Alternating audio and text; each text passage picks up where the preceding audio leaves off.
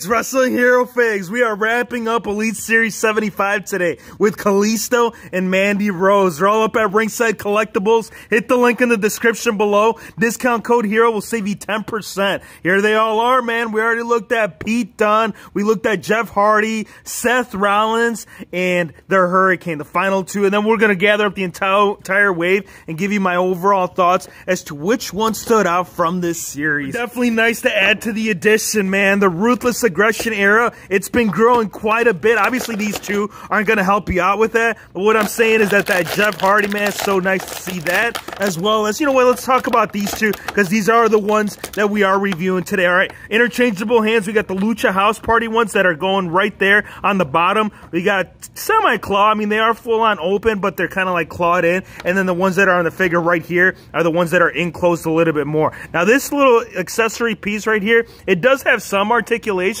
but it doesn't make the rattle noise, man. What's up with that? I mean, I'd be asking a little bit too much if they actually did include it. The colors, we're getting the Mexico red, white, and green. All you got to do is spin it around, and it's supposed to make a rattling sound. The base of it all, there is not much. It's just a solid black piece, and it does slide in there pretty good. So Kalisto, again, man, no piñatas here, but at least we're getting the rattly toy. Really nice little extra. The Lucha House Party, we already did see it with the other two, so it's not something that, you know, we're going to sit here and glamour over. After all, it's rubber, so you guys already know how I feel about that, but it is reflecting and representing the earlier days of WWF, and yes, I said that correct because it was WWF back then, and then WWE, you know, they got it all swapped around, and once it does come off, the tattoos, yeah, there's been more. There's been, Kalisto has done quite a bit since the very first release that we did see. I think this might have been the second. I'll have to go back. But yes, nonetheless, you can see there is so much more. There was no back tattoo.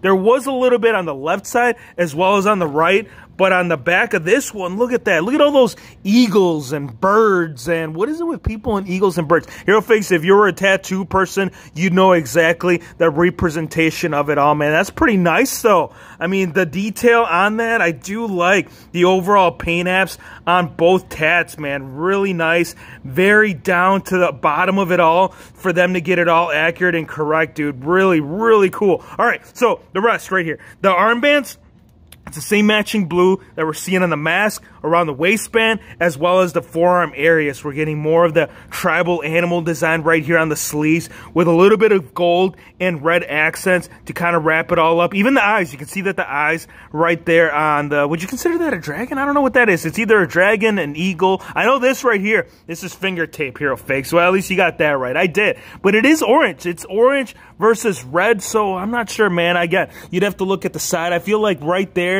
yeah, we're getting a solid black, so maybe they just wanted to get creative, or maybe he did wear it like that one of the nights. I'm just freaking nuts. But all right, waistband right here. I like this, dude. This waistband, it's actually one individual piece right here, and they've always done that with Kalisto, so it's not something to write home about, but it's still nice to point out that they added that, as well as the back of this. This is really cool, man. Very, very articulated. I mean, all of them, all the masks for Kalisto, he's very much like Ray Ray, where he's kind of kept like the tradition of the style, like on the back, on the overall look. The paint apps always do change, so that's one thing about the mask man behind that. I do see him. I do think, I mean, I've never met the man without the mask, so I can't say, oh, dude, it looks exactly like him. But the images that have been leaked of Kalisto without a mask, I could see that being reflected. Even the goatee, big bush going on right there. The mouth, dude, I don't think we've ever gotten a mouth as to what you're seeing right here. Like the depth, it just goes on forever. The tongue, like you can put your finger in there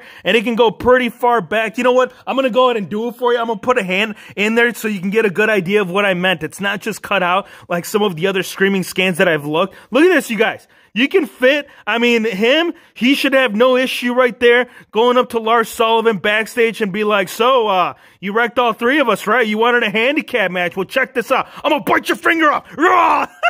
All right, so all that, I do like it, man. I'm a big fan of the head scan. The overall, like, paint quality on this figure, the tooling is just great. We're seeing Kalisto, the design right here on the knee pads, as well as on the front right there, the kick pads. Very glamorous, very just vibrant when it comes to the whole look of this figure. I am very, very happy to wrap this because you get them all alongside with his other two broskies. Look at this, man. We're getting all matching. Lucha, Come on, Kalisto, you're doing it right. We're always doing it right. No, you're not. I'm giving him a clear for sure 9. And why are you taking the 1 point? It's just a shirt, man. I mean, I'm not a fan of it. I'm glad we got it included, but ultimately, I still wish, and I feel like they could have gone with cloth. I mean, they did it with Hurricane, so why isn't Kalisto not fitting that bill? Because, dude, Otis right here, he has finally gotten his hands on the very first Elite Mandy Rose. Yes, and I say that first time because the other time that she was released,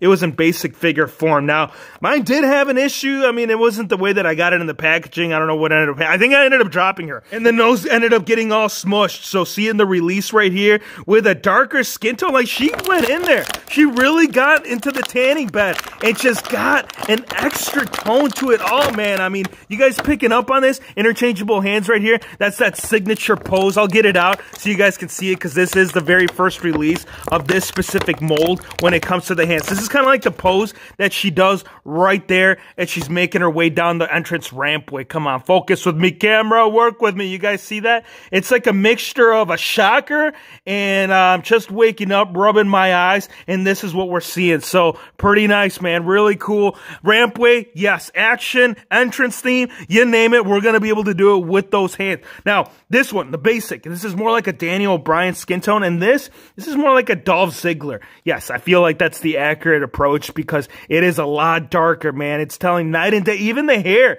You see how the hair is like down on this one? So if you were thinking about head swapping it, just know that you are going to have to go in there for sure and do something about the paint tone because, yeah, it's not going to match. It's going to stick out like a sore thumb. Which one do I prefer? Man, this has got that seductive look. I feel like the seductive look is working on this one, but when it comes to the hair, I like this hair a lot better, dude. I think the hair down on a woman is always going to outweigh, as opposed to like a pony. I mean, this is personal preference, but I'm just saying, like, I always prefer a woman with her hair down. I don't know, just, you can see all the locks just glamoring through the sides. So for me, it's got to be the hair down. Now, on the side right here, they did mold that. So all the molding right there, it's all correct. All the proper tooling was utilized on this figure down to the ponytail. Even the entrance vest. The entrance vest, we're getting some really nice gold accents right here on the insides, as well as all the way around the collared area. And then on the sides right here, you can see that more of it is continuing. Now, they didn't go on and paint it. Like, you can tell that they made an attempt up top, and they just kind of gave up. They're like, well, they're not going to be seeing that. They're going to be seeing the inside of the jacket. So I can see, why they took that approach. On this side, they just didn't even do anything at all. So again, it's one of those things that it's like, it's all on how you look at it. Like, I don't think she would ever wear it inside. I don't ever picture her buckling it up. Otis wouldn't like that. I feel like you would just make the man aggravated. He'd have to go talk to his mom and be like, yo, I need to get this picked up right away from ringside, man. I need to go on there, use discount code HERO, and make sure I get this picked up. Now, for the top right here, let's take this off so you guys can see the rest of the top. Let me show you the top. We got to see the top. It would not be Mandy Rose without the proper top.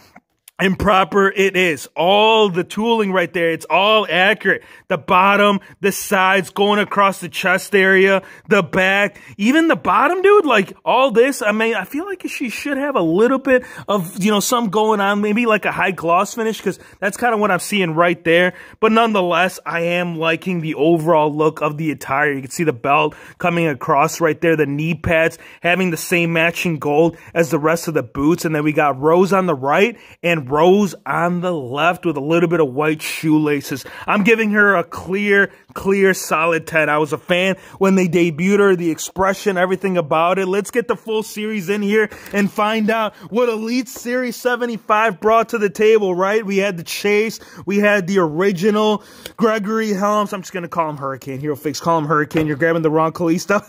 All right, number one, I'm going to give it to, man, it's kind of a fight. It's a fight between right here, between Pete Dunne and the Chase figure. I'm still leaning towards the Chase. Feel like this is number one, number two, number three, number 4, 5, Jeff Rollins. You'd be a lot higher if it wasn't for all those things that they missed on the attire. And then right here, Kalisto. I'm going to give it to Mandy Rose next and Kalisto last. I want to thank you guys for watching. Be sure to hit the subscribe button if you're new to the channel. And we'll see you on the next one.